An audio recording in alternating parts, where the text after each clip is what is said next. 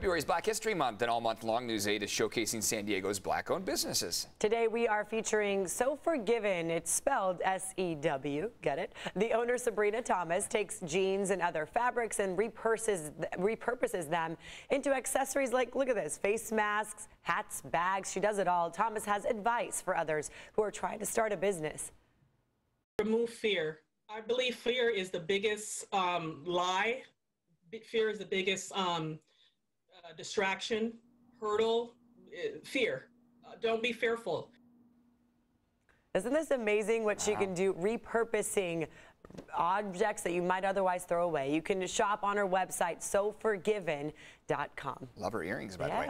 If you know of an outstanding Black-owned business in the San Diego area, just get on the News 8 app and click the Near Me. It's at the bottom of the app. Upload a photo or video and a description of the business, then enter its location for everyone to see.